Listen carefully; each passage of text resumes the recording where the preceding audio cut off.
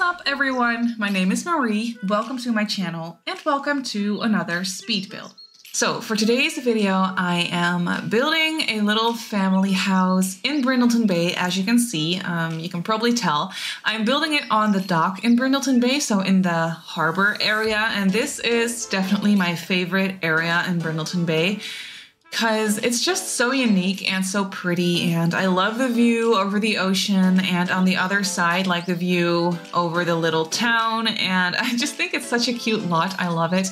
I think by default there is a cafe, like a dog cafe or something, or a cat cafe I should say actually.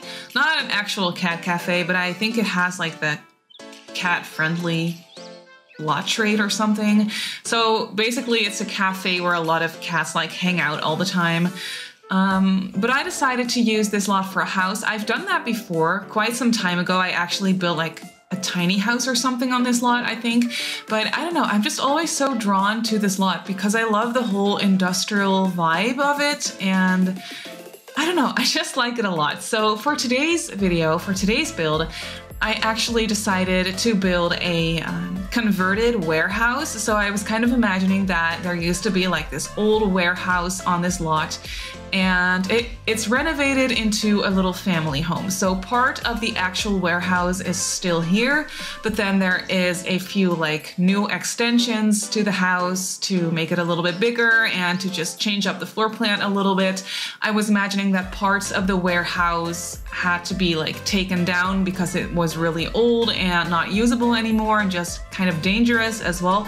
So I was thinking that part of the warehouse was probably bulldozed, but then the main building, or like the main structure of the warehouse, is still here, and they like added on to that. So they added on modern extensions to that little, or to the remains of the warehouse really, and yeah, kind of just turned it into a family home. And I really love this concept.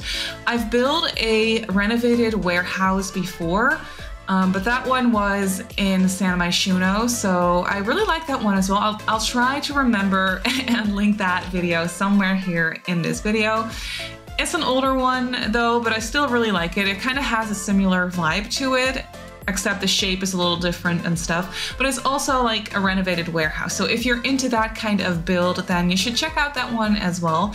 But yeah, this one is here in Brindleton Bay, and I really like the way that this came out because I did not have any reference pictures or anything for this. I just knew that I wanted to build some sort of renovated or converted warehouse, so I sat down and just started playing around with boxes and just with the shape and size of it, and this is what I came up with, and I like it a lot. I really like that little balcony area, that little deck right there that kind of like connects the two separate areas of the house, if that makes any sense. Even though there is no, like, there's only a second story on the bigger part of the house, as you can see, but still it kind of feels like connected because of that whole little balcony thing that I have going on.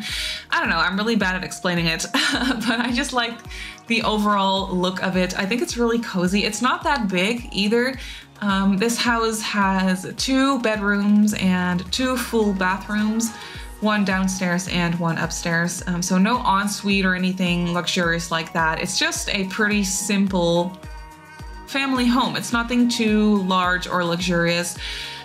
Though the inside is pretty modern and pretty new, so it's kind of luxurious in that way, but it's not overly expensive. I think it comes in at like 70,000 simoleons, a little bit over, which, I mean, if you're not playing with money cheats, it's pretty expensive, I think, but still, it's not like overly expensive. Like, I could easily build a family home that's over 100K or over 200K even. So 70,000 is really not that crazy, in my opinion.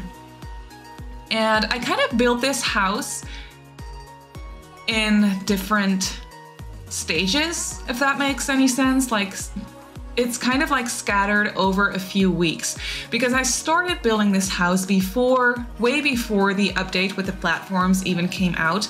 And then I knew that we were getting that update with the platforms. So I was like, I should just stop building this for a little while and come back to it in a week or so when we have the actual platforms, because I really wanted to use some platforms in this house. You can see that I did not go crazy with it at all. The only platforms I used is for the sunken living room area and the raised dining area, and they're both only one step up and one step down, so it's really not that crazy. But at this time when I was using the platforms, it was brand new. It was literally the first time that I was using them.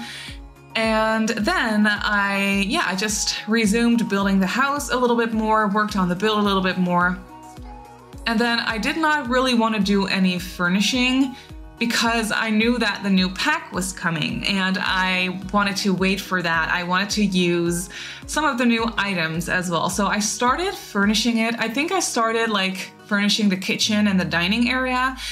And then when it came to the living room, I was like, you know what? I should just stop here for right now, wait till we get the new pack and then come back to it.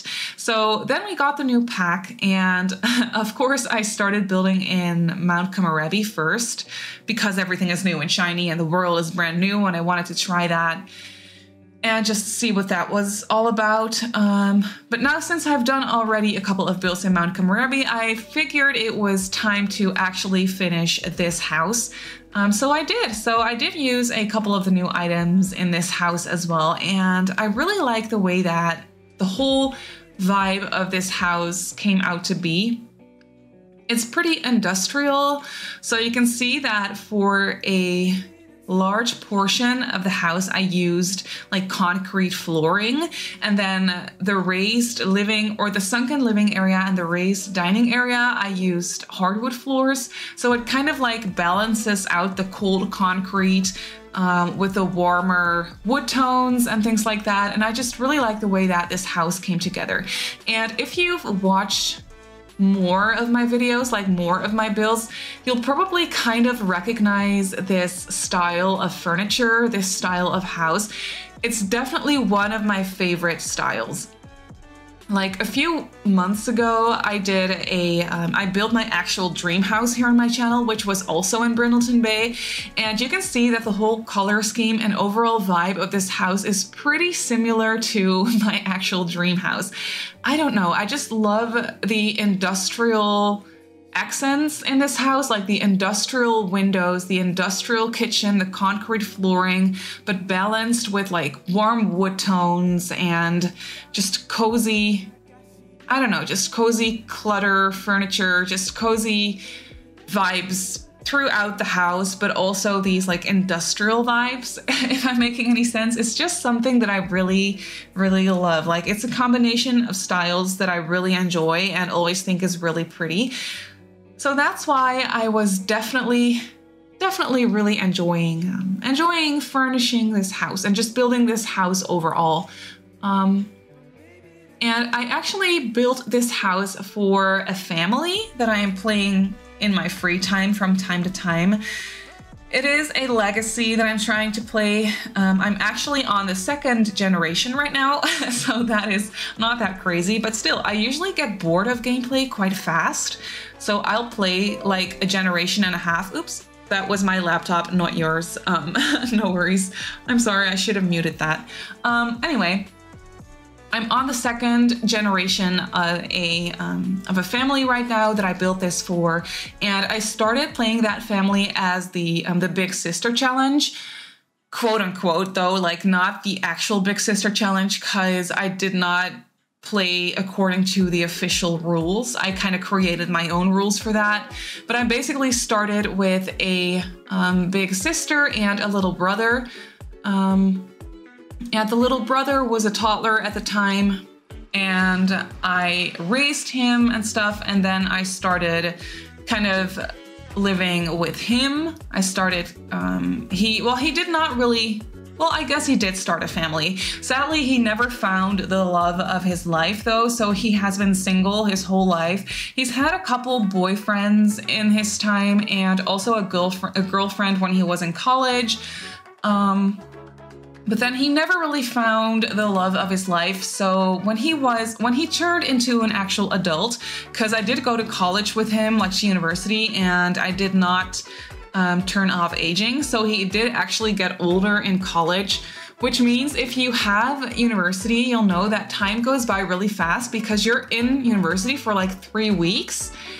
If you take a lot of courses at the same time, that is. So my sim was at university for 3 weeks, which means he was already almost an adult by the time he graduated college. Mainly because I kind of forgot turning off aging, but it's okay. I liked that it was going kind of fast because I wanted a new generation as well. So at some point when he turned into an adult, he decided that he wanted to adopt a child. So he adopted his daughter, and the daughter is a young adult right now, and the dad, he actually passed away sadly.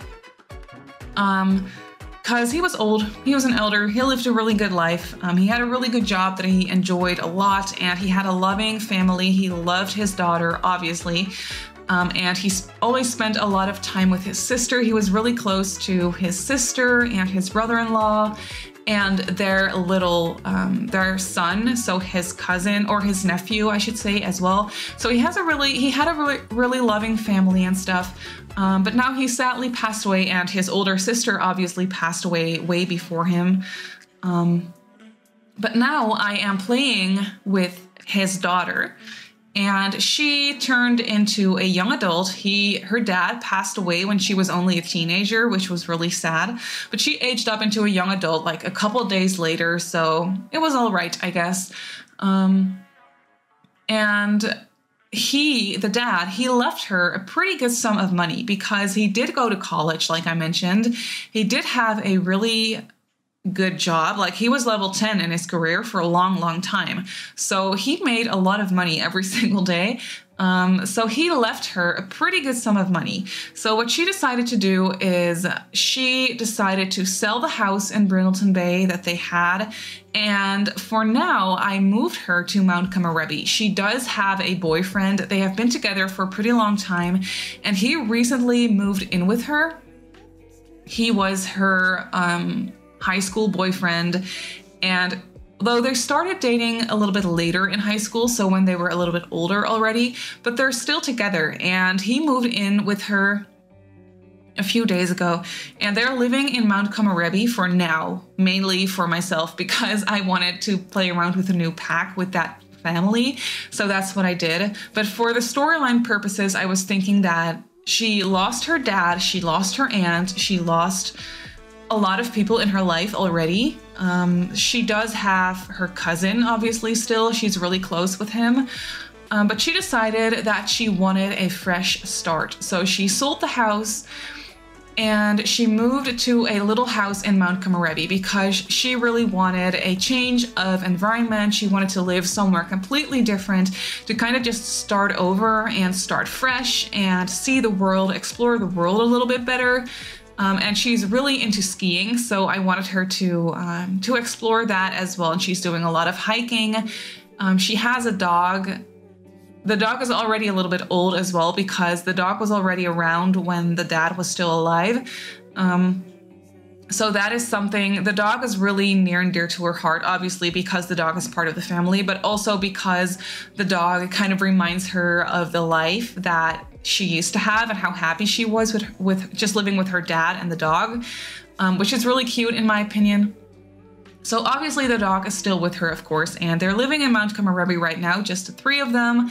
And they're doing a lot of hiking and stuff like that. But I was thinking that at some point she would want to start, or they would want to start their own little family. And at some point they probably want to move back to Brindleton Bay because that is where both of them grew up. And that is also where the boyfriend's mother and sister live as well. And they're pretty close. So I'm thinking that they want to move back to Brindleton Bay at some point to be closer to their family again and just to settle down a little bit more because right now they're still young. They want to explore the world a little bit more. Maybe I'll even like move them to San Myshuno at some point, live in an apartment for a little while, just to see different parts of the world and to, I don't know, experience different things. I think they're both pretty adventurous like that. But like I said, at some point, they want to kind of settle down and move into a larger house where they can have their family, their own little family. And even though it only has 2 bedrooms, you could easily turn the kids' bedroom that I turned into a nursery for this build. You could easily turn that into a shared kids' bedroom. It's going to be pretty small, but it would work perfectly fine. So you can have up to 2 children living in this house. But I was kind of thinking that they would probably only want to have 1 kid. I don't know, but I kind of like the idea of playing this legacy kind of thing that I'm doing with only like having 1 child at a time, and then that is going to be the child that is going to be the next one in line, like the next in the legacy, if that makes any sense. I'm really bad at explaining these kinds of things. I'm sorry, but I hope it makes sense. So I really like the idea of them just having 1 child, and then that is going to be the next in line. So that's what I'm kind of planning on doing. So I figured that this house, a family home with only 2 bedrooms, would be perfect. And they're probably always going to have a dog because the main character, the girl that I'm playing, she is really into dogs. So because she grew up with dogs, and it's just, she loves them. And so she's probably always going to have one. Just like I myself, I can't live without cats because that's what I have known all my life. We've always had cats growing up. It's just, I don't know any different. So I need to have cats in my life to be able to feel complete or fulfilled. I don't know, it sounds really extra and really dumb probably, but I love cats. Like, I have to have a cat in my life. So that's the same way for this sim. Like, she needs to have a dog in her life always. So that's why I also place down like a pet bowl and stuff downstairs. So yeah, you could easily have a pet in this house as well. Sadly, the dog that she has right now, he is soon going to be turning into an elderly dog, and then he's not going to be around a lot longer. Which is sad, but that's just how it is. Like, you have to say goodbye to your pets at some point in your life. That is just how it works, sadly. But yeah, she'll have another dog later in life. Like, she'll always have one. But this is the little nursery that I was talking about. I figured I would just turn it into a nursery. You could use it as a nursery, but you could obviously also turn it into like a toddler's bedroom really easily, or a kid's bedroom. But I figured if I was going to make this house move-in ready for my family that I'm playing, then I would want to turn it into a nursery. So that's what I did, even though they're not going to be living here for a while. Like, I'm still having a lot of fun with them in Mount Kamarebi, and I actually turned aging off for now. That's usually what I do when I play my game like this. I'll turn aging on and off, like, from time to time. Like, sometimes I'm like, okay, I want my Sims to be at this specific stage in their life for a little bit longer. So then I'll just turn off aging for them and for the rest of the world as well. And then when I'm like ready to move on, I will turn aging back on. And that's just kind of how I go back and forth always. I like it like that. Like, I like having the control over it like that. Otherwise, it can just sometimes feel a little bit rushed. Or it can feel like I have to rush things, and I don't like that feeling. So I just like to play around with aging like that from time to time. But yeah, it's really not that interesting. But yeah, that's just how I like to play the game. But you can see that I am using a fair amount of items from the new pack in this build as well. I really, really love, well, everything, all the furniture items. I love all of them, but there are a couple of decorations that I really like. For example, the plants that we got with this pack, they're all so adorable and I can't stop using them. Also, the artwork, like, I always want new artwork in my game, but I'm especially so happy with the ones that we got with Snowy Escape because they're so pretty. Look at those plants that I'm placing down right now here on the balcony. They're so ridiculously beautiful. And also the other ones, the little bonsai tree and the other tiny little decorative plants, I think that they're so beautiful. And also the little rug is really small, so I size it up most of the time, especially for living rooms and bedrooms. When I use it in bathrooms, I'll just use the very, very small version of it. but I really like it. I love fluffy rugs, so I don't know, I'm always happy when we get a new one, and we don't have that many of them in the game. That's why I overuse the ones that we have. Like, I use them all the time, so I'm so happy that we got an extra fluffy rug with this pack. I think it's really cute. But yeah, here you can see that we moved on to the quote-unquote backyard. It's not really a backyard because it's on the dock, so I don't know, I figured there wouldn't be any grass or anything here, so I just placed a couple of pot plants and a few picnic tables and a barbecue. And yeah, then that is almost already going to be it for this build. I just placed on a couple of plants here on the front porch as well. There's a lot of potted plants everywhere. I love that look, especially in industrial areas like this. I just really like the whole vibe of it. But yeah, anyway, that is pretty much already going to be it for this build. So you can definitely go ahead and download this build off the gallery if you want to. It's play tested and everything, so it should work just fine. My username on the gallery is Simmarysims. You can also follow me on Twitter and on Instagram if you'd like. My username on there is Simmarysims as well. So I just want to say thank you so much for watching, and I'll see you all in my next build. Bye!